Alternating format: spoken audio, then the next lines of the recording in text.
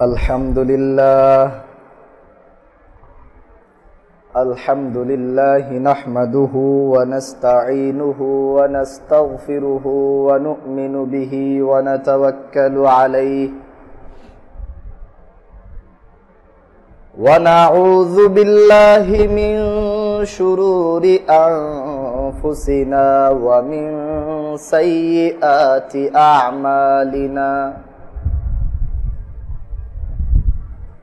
من يهده الله فلا مضل له ومن يضلله فلا هادي له وأشهد أن لا إله إلا الله وحده لا شريك له وأشهد أن محمدًا عبده ورسوله أرسله بالحق بشيرًا ونذيرًا وداعيًا إلى الله بإذنه وسراجًا منيرًا. أما بعد فإن خير الحديث كتاب الله وخير الهدي هدي محمد صلى الله عليه وسلم وشر الأمور محدثاتها وكل محدثة بدعة وكل بدعة ضلالة وكل ضلالة في النار. أعوذ بالله من الشيطان الرجيم. بسم الله الرحمن الرحيم. قاف والقرآن المجيد بل عجبوا أن جاءهم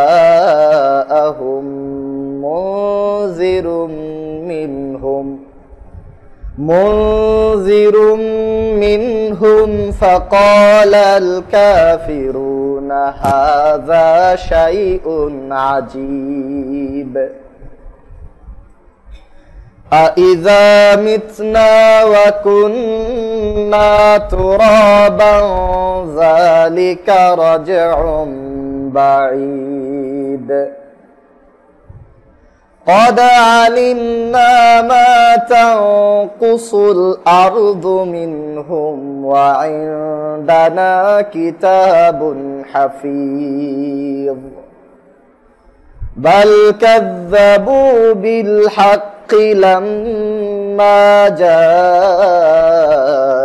جاءهم فهم في أمر مريج. وقال الله تعالى في كلامه المجيد وفرقانه الحميد أعوذ بالله من الشيطان الرجيم وإن تعدوا نعمة الله لا تحصوها. وقال النبي صلى الله عليه وسلم من بنى لله مسجدا يبتغي به وجه الله بنى الله له مثله في الجنة أو كما قال عليه الصلاة والسلام. উপস্থিত আজকের এই পবিত্র জুমার দিনের সম্মানিত মুসল্লিয়ানে কেরাম, শুরুতেই কৃতজ্ঞতা আদায় করি, শুকরিয়া জানাই সেই রব্বুল আলামিনের দরবারে যে রব্বুল আলামিন গোটা পৃথিবীব্যাপী আমাদেরকে অসংখ্য অগণিত নিয়ামত দিয়ে ঢেকে রেখেছেন। আল্লাহ রাব্বুল আলামিন আমাদেরকে যেসব নিয়ামত দিয়েছেন আমরা যদি একে একে গোনা শুরু করি তাহলে জীবন পার হয়ে যাবে, গণিত শাস্ত্রের সংখ্যা পার হয়ে যাবে, কিন্তু আল্লাহ রাব্বুল আলামিনের নিয়ামত রাজি গুণে শেষ করা সম্ভব হবে না।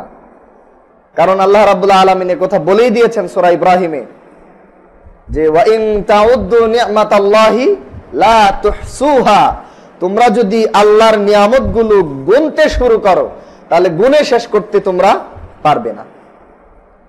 তাই আল্লাহ রাব্বুল আলামিনের সমস্ত নিয়ামতের উপরে আমরা সামগ্রিকভাবে অন্তর থেকে শুকরিয়া আদায় করি, আলহামদুলিল্লাহ। সাথে সাথে অগণিত দুরূদ ও শান্তি অবতীর্ণ হোক আখিরি জামানার নবী সাইয়্যিদুল মুরসালিন খাতামুন নাবিয়্যিন, এই অন্ধকারাচ্ছন্ন পৃথিবীর জন্য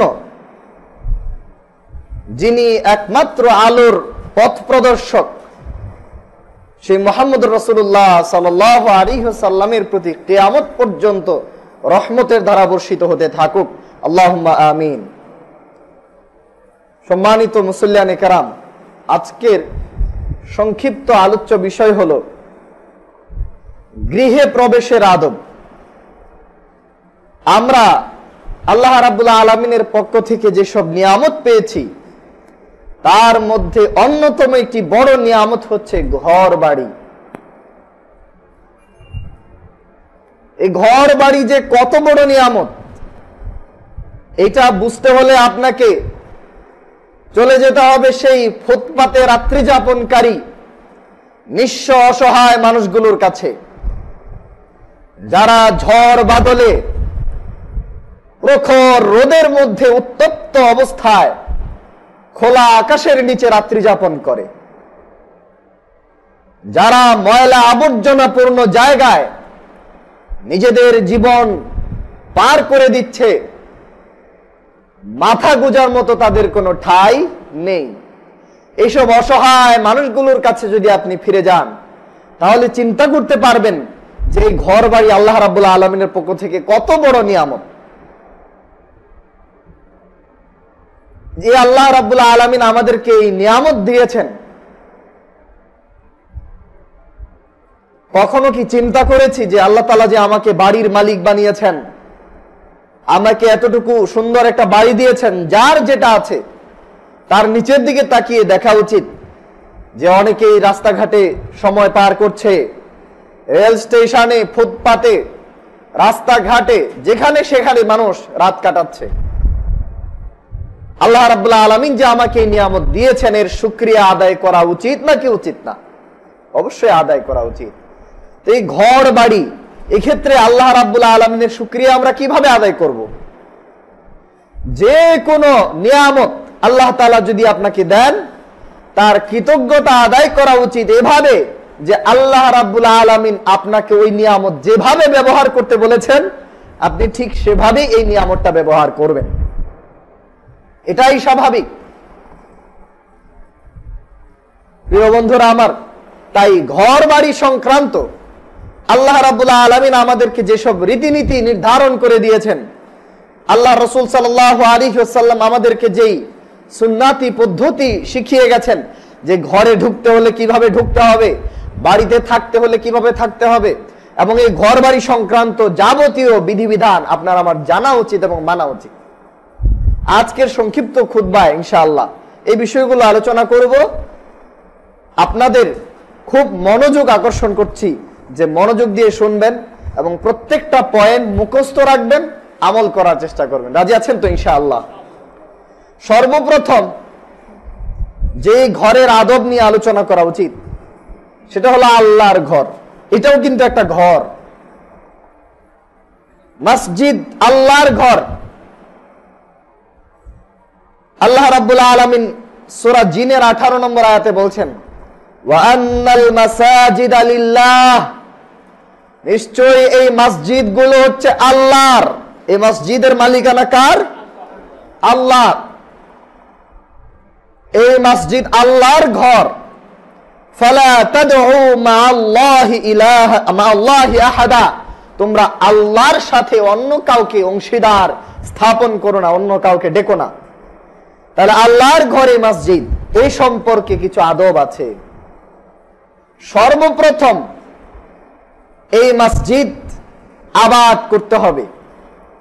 মসজিদকে বিরান ভূমিতে পরিণত করা যাবে না। এই মসজিদ আবাদের সাথে সংশ্লিষ্ট ব্যক্তিরা কারা? এই মসজিদের মুতাওয়াল্লি, মসজিদের কমিটি, সেক্রেটারি, সভাপতি, সবাই, মসজিদের ইমাম, মসজিদের খতিব, মুয়াজ্জিন এবং মসজিদের মুসল্লি, এই সবাই কিন্তু মসজিদ আবাদের সাথে সম্পৃক্ত, সংশ্লিষ্ট। তাদের ব্যাপারে সূরা তাওবার 18 নম্বর আয়াতে আল্লাহ রাব্বুল আলামিন তাদের কি বৈশিষ্ট্য হওয়া উচিত এ সম্পর্কে তিনি বলেছেন, ইন্নামা ইয়া'মুরু মাসাজিদাল্লাহি মান আমানা বিল্লাহি ওয়াল ইয়াউমিল আখির, নিশ্চয়ই আল্লাহর ঘর এই মসজিদগুলোকে আবাদ করবে, এই মসজিদগুলোর দায়িত্ব পালন করবে, আবাদ করবে যারা, তারা কেমন হবে? মান আমানা বিল্লাহি, তারা আল্লাহর প্রতি সত্যিকার অর্থে ঈমানদার হতে হবে, ওয়াল ইয়াউমিল আখিরি, পরকাল দিবস, আখিরাত আছে, পরকাল আছে, জান্নাত জাহান্নাম আছে, এগুলোর প্রতি তাদের বাস্তবধর্মী বিশ্বাস থাকা উচিত, থাকতে হবে।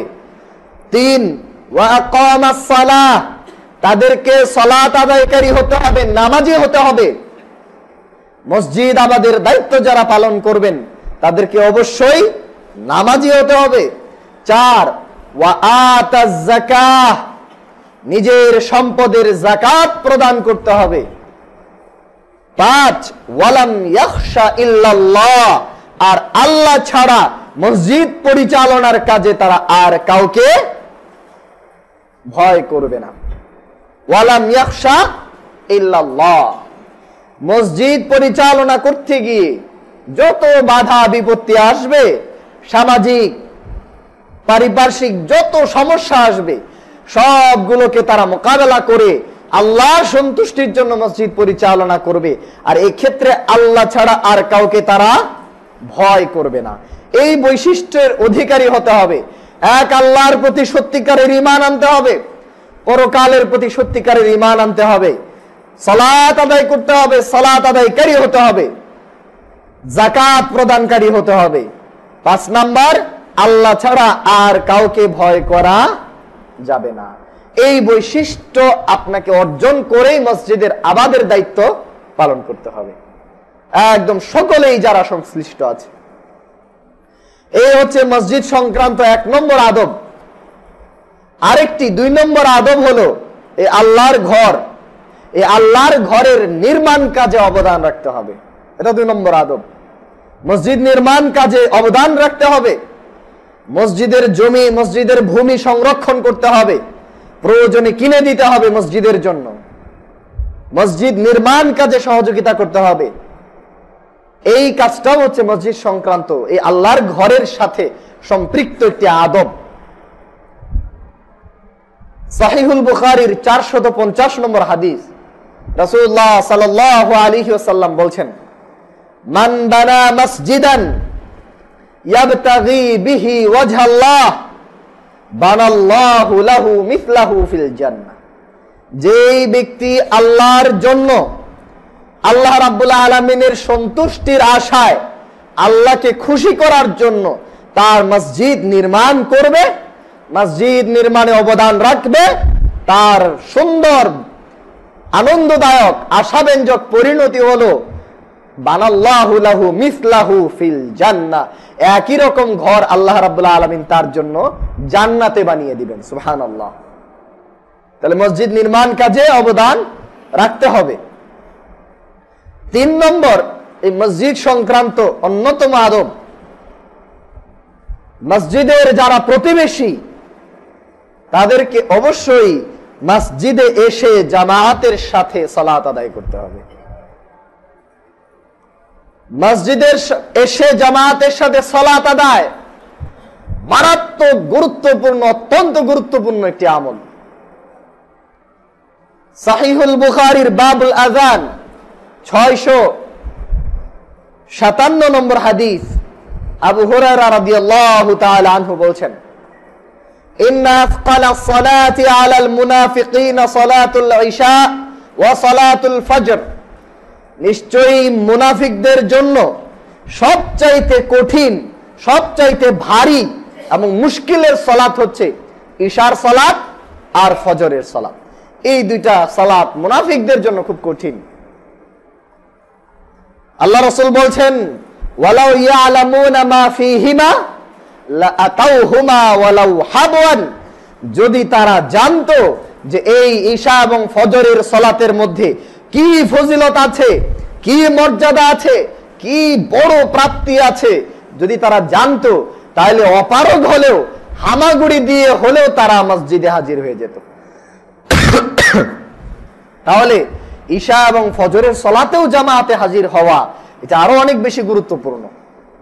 অনেক সময় ঘুম এসে যায়, রাতে খাবার দাবার খাওয়ার পরে বা আগে ক্লান্ত থাকে শরীর, বিছানায় আশ্রয় নেওয়ার ইচ্ছা পোষণ করি, তখন মসজিদে আসতে ইচ্ছা করে না।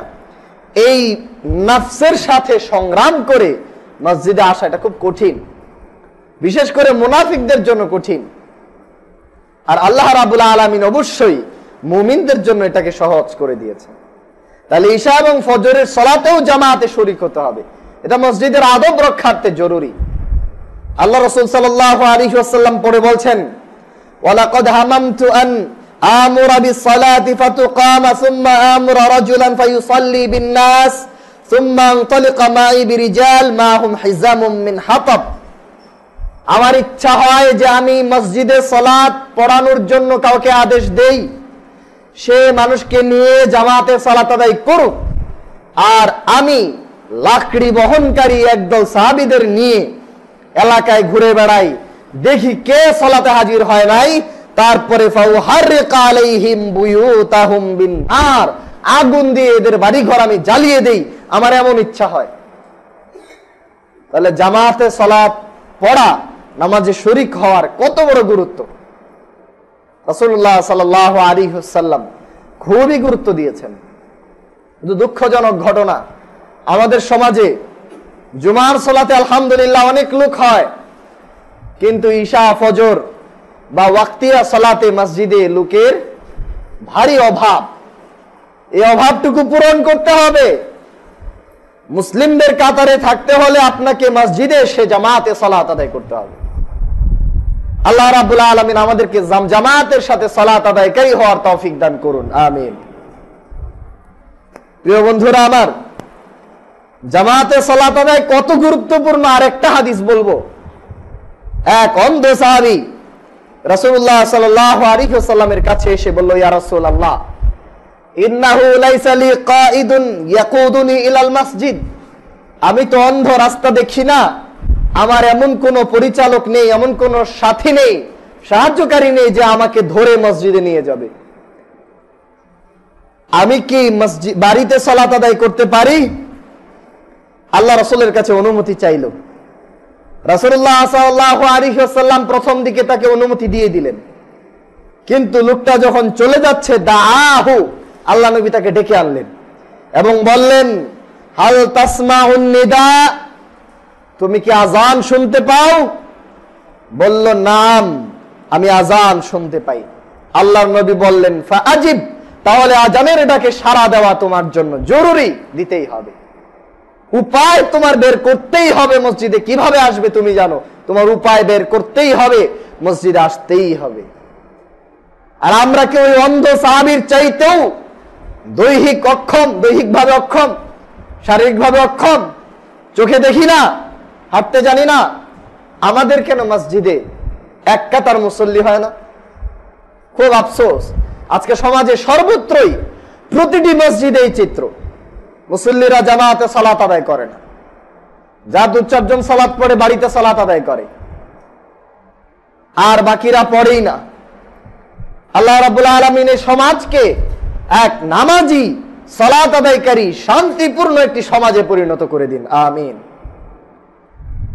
মসজিদ সম্পর্কে আরেকটি আদব আমি আলোচনা করছি, সেটা হলো মসজিদে ঢোকার পরে 2 রাকাত সালাত আদায় করে বসতে হবে।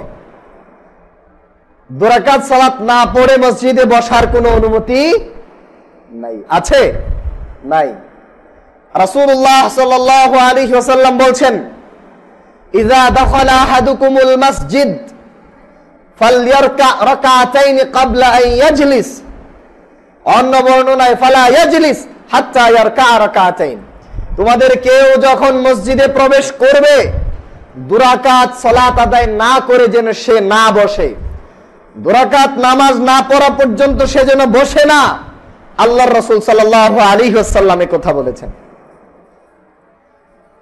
কিন্তু দুঃখজনক ঘটনা, আমাদের সমাজের অধিকাংশ মসজিদগুলোতে আজকাল মসজিদে ঢুকেই মুসল্লি বসে যাচ্ছে।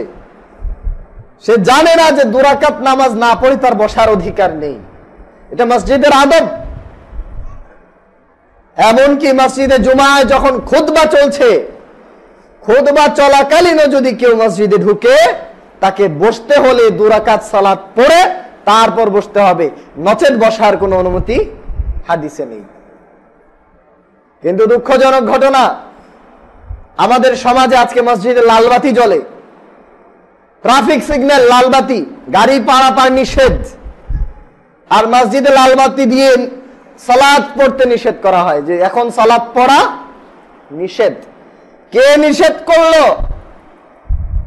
আল্লাহ রাসূল সাল্লাল্লাহু আলাইহি ওয়াসাল্লাম নিজে খুতবা দিচ্ছেন, এক মুসল্লি এসে ঢুকে মসজিদে বসে গেল। বসে যাওয়ার পরে আল্লাহর নবীর হাদিস, আল্লাহ নবী বললেন, আসাল্লাইতা রাকাতাইন, তুমি কি 2 রাকাত সালাত পড়েছো? মুসল্লি বলল, না পড়িনি। আল্লাহ রাসূল বললেন, কুম ফাসাল্লি রাকাতাইন, তুমি দাঁড়াও, 2 রাকাত সালাত পড়ে বসো। যে রাসূলুল্লাহ সাল্লাল্লাহু আলাইহি ওয়াসাল্লাম শিখিয়ে গেছেন যে খুতবা চলাকালীন সময়ে মসজিদে যদি কেউ ঢুকে তাকে 2 রাকাত পড়ে বসতে হবে। এটা কার শিক্ষা? আল্লাহ রাসূল সাল্লাল্লাহু আলাইহি ওয়াসাল্লামের শিক্ষা।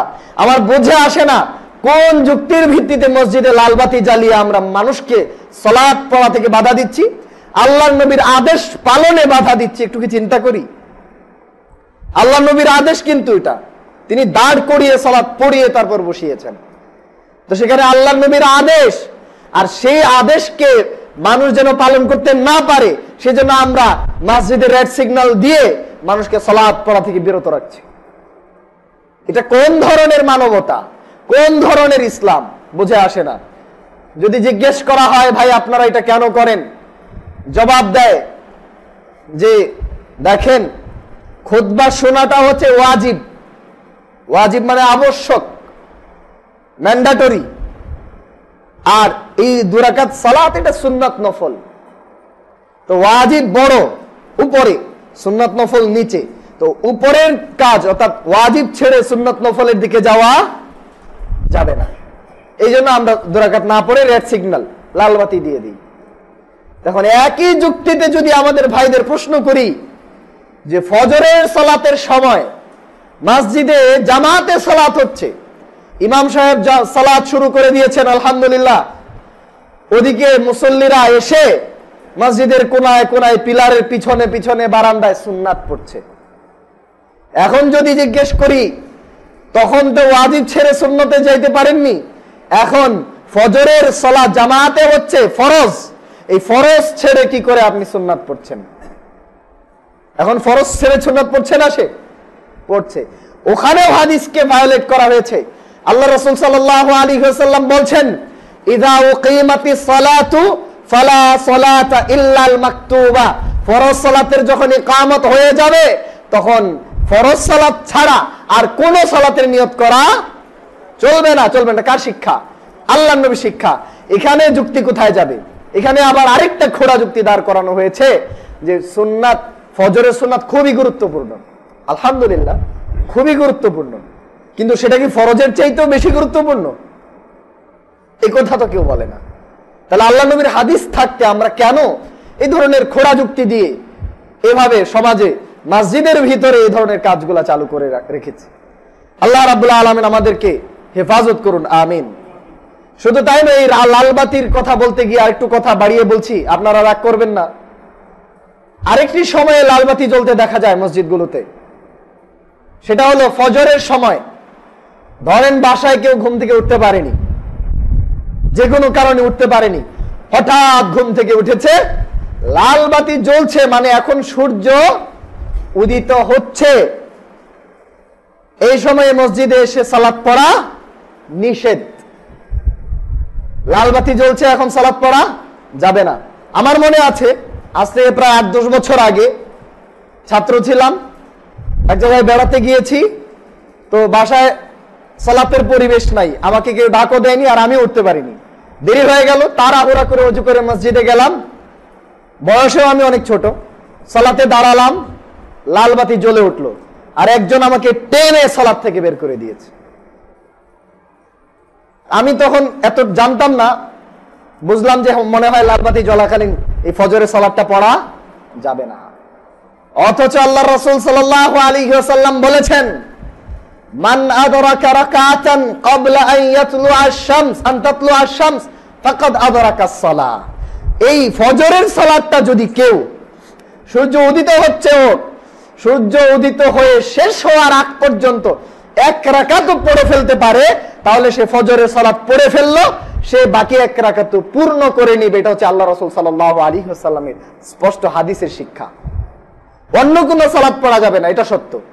ওই সময়ে অন্য কোনো সালাত সুন্নাত বা অন্য কোনো নফল পড়া যাবে না, এটা সত্য।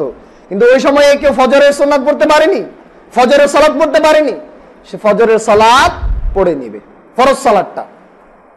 তো এখন লাল বাতি জ্বালিয়ে আজকে এইসব হাদিস মানুষের কানেই পৌঁছতে দেওয়া হচ্ছে না। আল্লাহ রাব্বুল আলামিন আমাদেরকে সঠিক সুন্নাহর দিকে ফিরে আসার তৌফিক দান করুন, আমিন। প্রিয় বন্ধুরা আমার, তো বলছিলাম মসজিদের আরেকটি আদব হলো মসজিদে এসে 2 রাকাত সালাত পড়ে তারপর বসতে হবে। এই ছিল মসজিদ সংক্রান্ত আদব সম্পর্কে আলোচনা। এখন আসুন সামান্য আলোচনা করে নেই আমাদের এটা নষ্ট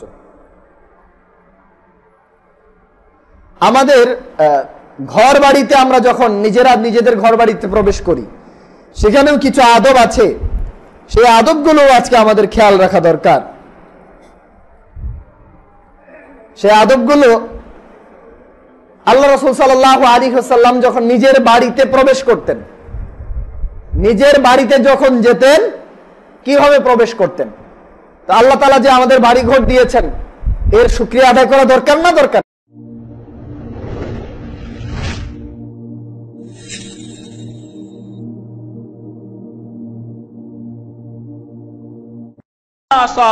এই অধ্যায়টা অনেক বড়।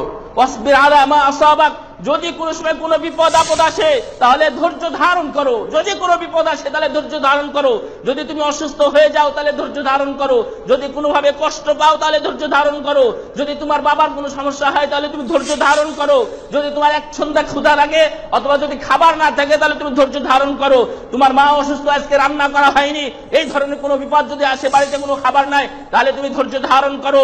যদি ধৈর্য ধারণ করো, যে কোনো ব্যক্তি আপনি তাকে গল্প শোনাতে পারেন, অবশ্যই গল্প শোনাবেন। গল্প শোনানোর ছোট্ট একটা কাহিনী দেখেন, যে এক সন্তান, এক শিক্ষক তার ক্লাসের মধ্যে বলছে যে বাবা তোমরা কে কি হতে চাও তোমরা খাতায় লিখো, কে কি হতে চাও খাতায় লিখো। সবাই লিখেছে যে আমি ডাক্তার, আমি ইঞ্জিনিয়ার, আমি মাস্টার, আমি প্রফেসর, আমি ইত্যাদি ইত্যাদি হতে চাই। তো সবগুলো দেখছে, একটা সন্তানের খাতায় লেখা আছে যে সবাই সামনে সামনে গিয়ে দেখছে, সে লিখেছে যে আমি সাহাবী হতে চাই, আমি সাহাবী হতে চাই। এই কথা যখন শিক্ষক পড়ছে তখন সবাই ক্লাসের মধ্যে হাসির রোল পড়ে গেছে। শিক্ষক বলছেন যে থামো, এটা আরবি একটা ছোট্ট গল্প অনুবাদ করে বলছি আপনাদেরকে। বলছে থামো, তুমি কেন সাহাবী হতে চাও? সে তখন ব্যাখ্যা দিচ্ছে যে আপনার স্ত্রী কেমন হবে এখান থেকে আপনি পেয়ে যাবেন। সে তখন ব্যাখ্যা দিচ্ছে যে আমি যখন ঘুমাই, প্রতিদিন ঘুমের সময় আমাকে আমার আম্মা একজন সাহাবীর গল্প শোনান, প্রতিদিন একজন করে সাহাবীর গল্প শোনান।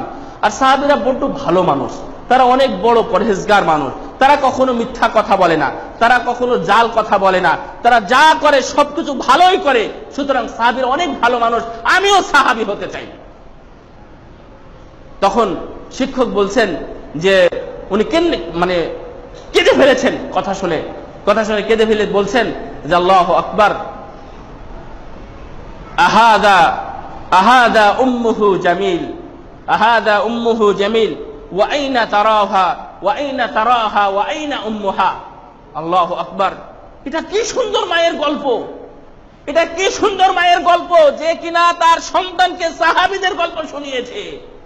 আমরা যখন গল্প শোনাই মিস্টার বিনের, আমরা যখন গল্প শোনাই ফজার, আমরা যখন গল্প শোনাই বিভিন্ন কৌতুক কাহিনীর, আমরা যখন গল্প শোনাই মিথ্যা কোনো কাহিনীর, তখন ওই মা তার সন্তানকে গল্প শুনিয়েছে সাহাবীর। সাদ বিন আবি ওয়াক্কাস, সাদ বিন মুআদ, মুসাব বিন উমাইর, যায়েদ বিন সাবিত, উসামা বিন যায়েদ রাদিয়াল্লাহু আনহুম, আবু বকর রাদিয়াল্লাহু আনহু, ওমর, আলী, ওসমান, আব্দুর রহমান বিন আউফ, তারা কিভাবে দুনিয়াতে দিনাতিপাত করেছেন সেই কাহিনী যখন আপনার সন্তানকে যখন শোনাবেন, তখন সে নিশ্চিত অবশ্যই সেও একদিন চাইবে আমিও সাহাবী হতে চাই।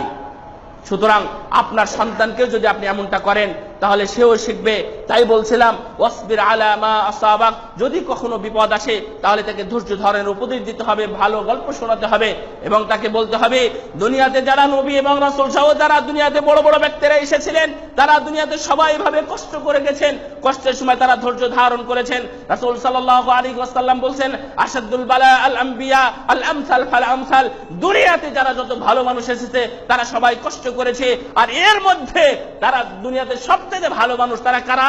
তারা হলেন নবী এবং রাসূল। উনি বলছেন আল আম্বিয়া, দুনিয়াতে সবচেয়ে মুসিবতের শিকার হয়েছেন হচ্ছে নবী এবং রাসূলগণ। এবং এরপরে যারা মুসিবতের শিকার হবে, যে যত ইমানদার হবে, যে যত পরহেজগার হবে, তারপর তত মুসিবত নেমে আসবে।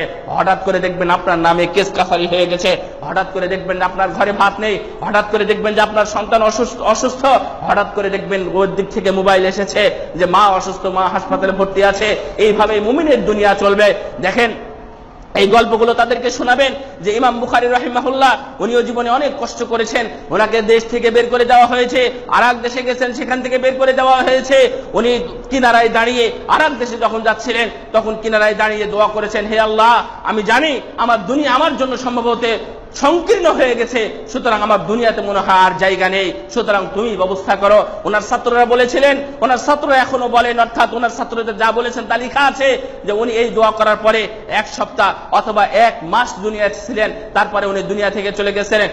আহমদ ইবনে তাইমিয়া রাহিমাহুল্লাহ ওনারা জেলখানায় গিয়ে ধৈর্য ধারণ করেছেন, ওনারা জেলখানায় গিয়েছেন। ইমাম আবু হানিফা, ইমাম মালিক, ইমাম আহমদ বিন হাম্বল বড় বড় মুসিবতের শিকার হয়েছে।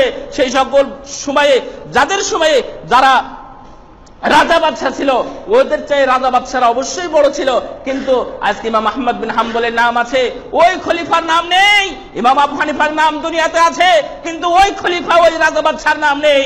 যাদেরকে নির্যাতন করা হয়েছিল, ইমাম ইবনে তাইমিয়া রাহিমাহুল্লাহর উপর নির্যাতন করা হয়েছিল, তিনার নাম এখনো দুনিয়াতে আছে এবং ওনার নাম যখন আমরা বলছি তখনই বলছি রাহিমাহুল্লাহ, কিন্তু ওই সময়ের বাদশাদের নাম নাই, কেউ তাদের নাম শ্রদ্ধার সাথে স্মরণ করে না, এখনো স্মরণ করে না, কিন্তু ইবনে তাইমিয়ার নাম ঠিকই স্মরণ করে। আপনার ছেলের নামও স্মরণ করবে দুনিয়াবাসী। এই দেশের সরকারের দ্বারাতে অথবা যে কোনো দুনিয়ার কোনো মানুষের দ্বারাতে হয়তো বা নির্যাতিত হবে, যদি আপনার সন্তানকে ভালোভাবে গড়ে তোলেন তাহলে সে তার নাম সেও দুনিয়া থেকে চলে যাবে, আপনার নামটাও দুনিয়াতে থাকবে। ইবনে তাইমিয়া ওনার নাম কিন্তু তাইমিয়া নয়, তাইমিয়া বলতেছে ইবনে তাইমিয়া, অর্থাৎ আহমদ, ওনার নাম হচ্ছে আহমদ, আহমদের বাবার নাম হচ্ছে তাইমিয়া, তাইমিয়ার নাম আমরা আজকে স্মরণ করতেছি, তাই নয় কি? সুতরাং আপনার নাম স্মরণ হবে যদি আপনি দুনিয়া থেকে চলে যান, বলবে যে অমুকের বেটা অমুক, যখনই স্মরণ করা হবে তখনই আপনার নেকি হবে। ওই হাদিসগুলো তো বলিনি, রাসূল সাল্লাল্লাহু আলাইহি ওয়াসাল্লাম বলছেন মান সান্না ফিল ইসলামি সুন্নাতান হাসানাতান ফালাহু হাসানাতুন ওয়া আজরু মান আমিলা বিহা। রাসূল সাল্লাল্লাহু আলাইহি ওয়াসাল্লাম বললেন, কোন ব্যক্তি যদি দিনের মধ্যে ভালো কাজ করে, অথবা আরেকটি আসছে মান দাআ ইলা হুদান, মান দাআ ইলা হুদান, কেউ যদি ভালো কাজের দিকে আহ্বান করে, সেটা আমার ছাত্র হোক না কেন, সেটা সমাজের মানুষ হোক না কেন, সেটা পাড়ার মানুষ হোক না কেন, সেটা আমার সন্তান হোক না কেন, সেটা আমার স্ত্রী হোক না কেন, যদি আমি তাকে কোনো ভালো কথা শোনাই, আমার কথার দ্বারাতে সে যদি হেদায়েত পায়, আমার কথার দ্বারাতে সে যদি তাবিজ খুলে ফেলে, আমার কথার দ্বারাতে যদি টাকনির উপরে যদি কাপড় পরে, তাহলে ইনশাআল্লাহ সে যতদিন দুনিয়াতে এই আমলটা করবে, সে যতদিন পর্যন্ত দুনিয়াতে আমল করবে, আপনি সওয়াব পেতেই থাকবেন। আপনার মরা বাঁচা শর্ত নয়, আপনি দুনিয়াতে থাকলে সওয়াব পাবেন, মরে যাওয়ার পরে সওয়াব বন্ধ হবে তা কিন্তু নাই। এই জন্য প্রথম হাদিসটা এটাই পাঠ করেছে আপনার সাথে আমার উস্তাদ শেখ সুলাইমান আর-রুহাইলি, বিখ্যাত বিদ্বান, অনেক বড় বিদ্বান শেখ সুলাইমান আর-রুহাইলি। উনি একদিন বক্তব্য দিতে মসজিদে নববীতে উনি প্রতিদিন আসর পরে বক্তব্য দেন। আপনারা যদি যান তাহলে সেখানে দাঁড়িয়ে গিয়ে বসে দেখবেন, আরবি ভাষায় যদিও হয় তারপরেও কথাগুলো শুনে দেখবেন, কত ভালো লাগবে। উনি বলতেছেন আল্লিমহু সূরাতুল ফাতিহা, তুমি তোমার সন্তানকে সূরা ফাতিহা শিক্ষা দাও। কেন? কেন শিক্ষা দিবেন? আপনি আজকে ফজরে পড়েছেন, এখনো 2 রাকাত নামাজ পড়েছেন, আপনার পড়েননি? প্রথমে 4 রাকাত, অর্থাৎ তখন 4 রাকাত, এখন পড়েছেন মিনিমাম 2 রাকাত। 2 রাকাত সালাতে পড়েছেন, 4 রাকাতে কিন্তু সূরা ফাতিহা পড়েছেন। আপনার বাবা যদি এই সূরাটা আপনাকে শিক্ষা দিত, আপনার বাবা মরুক অথবা বাঁচুক, অর্থাৎ আজকে আছে অথবা না এটা শর্ত নাই, সূরা ফাতিহা পড়ে আপনি যতটা নেকি অর্জন করেছেন, এই সূরা ফাতিহা আপনাকে যিনি শিক্ষা দিয়েছেন তিনিও ততটা নেকি পেয়েছেন। ভাইয়া সুবহানাল্লাহ, ইসলাম হচ্ছে এর নাম। ইসলাম কাউকে ঠকায় না। ওয়ালা ইউনকাসু মিন উজুরিহিম শাইআ। বলবেন না যে সূরা ফাতিহা পড়ার পরে যদি 2000 নেকি হয়, তাহলে 2000 নেকি ভাগ করে ওকে 1000 আর আমাকে 1000 দিয়েছে, এটা নয়। কে লা ইউনকাসু মিন উজুরিহিম শাইআন, না না, যদি 2000 নেকি হয় তোমারও 2000 হবে, ওরেরও 2000 হবে। আল্লাহু আকবার। সুতরাং উনি বলছেন যে তুমি ঘুমের দোয়া শিক্ষা দাও, তুমি তাকে সূরা ইখলাস শিক্ষা দাও, তুমি তাকে বিভিন্ন দোয়াগুলো শিক্ষা দাও, সূরা ফাতিহাটা শিক্ষা দাও। বলতে সূরা ফাতিহা এমন এক জিনিস, যদি সূরা ফাতিহা শিক্ষা দাও, সে মৃত্যু পর্যন্ত নামাজের মধ্যে এই সূরা ফাতিহাটা পড়বে, যত দিন পড়বে যতগুলো নেকি অর্জন করবে, তুমি কবরে শুয়ে শুয়ে এই নেকিগুলো তুমি পেতেই থাকবে। তাই জন্যই রাসূল সাল্লাল্লাহু আলাইহি ওয়াসাল্লাম বলছেন ইযা মাতাল ইনসানু ইনকাতা আনহু আমালু ইল্লা মিন সালাসা। তার মধ্যে রয়েছে যখন মানুষ মৃত্যুবরণ করে তখন তার সব আমল কাটা হয়ে যায়, বিচ্ছিন্ন হয়ে যায়, কিন্তু 3টা আমল এরকম ভাবে থাকে, অর্থাৎ চলমান, চলতেই থাকে। তার মধ্যে একটি হলো আওয়ালাদুন সালেহ, যদি আপনার সৎ সন্তান থাকে। সৎ সন্তান থাকলেই আপনার আমল বিচ্ছিন্ন হবে না, এটা আবার কি কথা?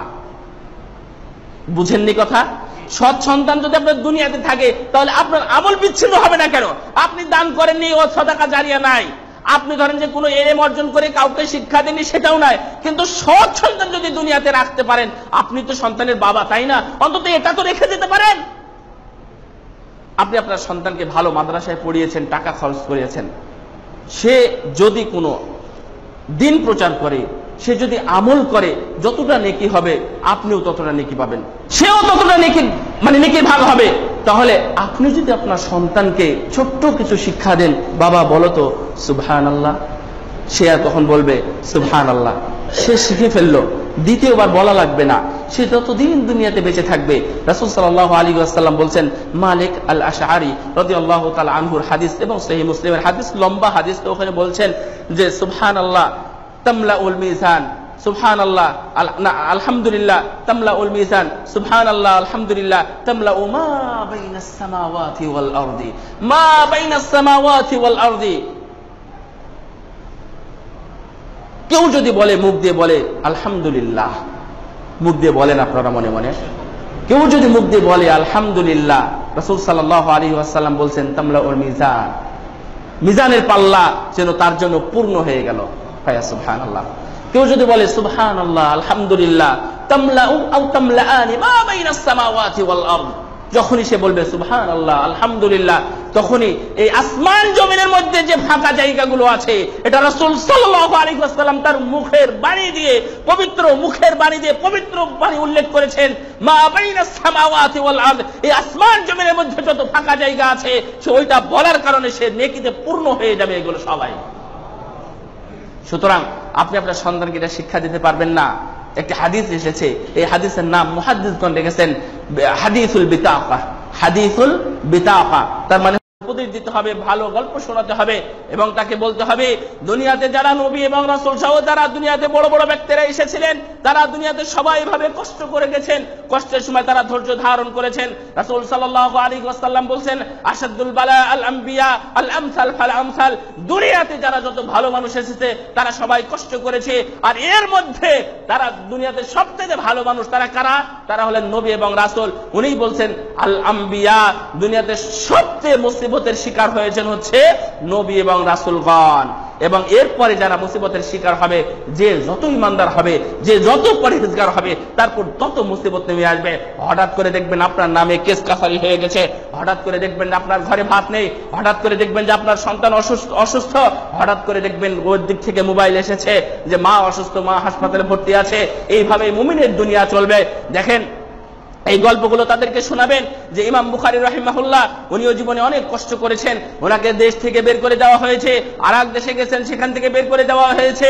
উনি কিনারায় দাঁড়িয়ে আরেক দেশে যখন যাচ্ছিলেন তখন কিনারায় দাঁড়িয়ে দোয়া করেছেন, হে আল্লাহ, আমি জানি আমার দুনিয়া আমার জন্য সম্ভবত সংকীর্ণ হয়ে গেছে, সুতরাং আমার দুনিয়াতে মনে হয় আর জায়গা নেই, সুতরাং তুমি ব্যবস্থা করো। ওনার ছাত্ররা বলেছিলেন, ওনার ছাত্ররা এখনো বলেন, অর্থাৎ ওনার ছাত্রদের যা বলেছেন তা লেখা আছে যে উনি এই দোয়া করার পরে 1 সপ্তাহ অথবা 1 মাস দুনিয়ায় ছিলেন, তারপরে উনি দুনিয়া থেকে চলে গেছেন।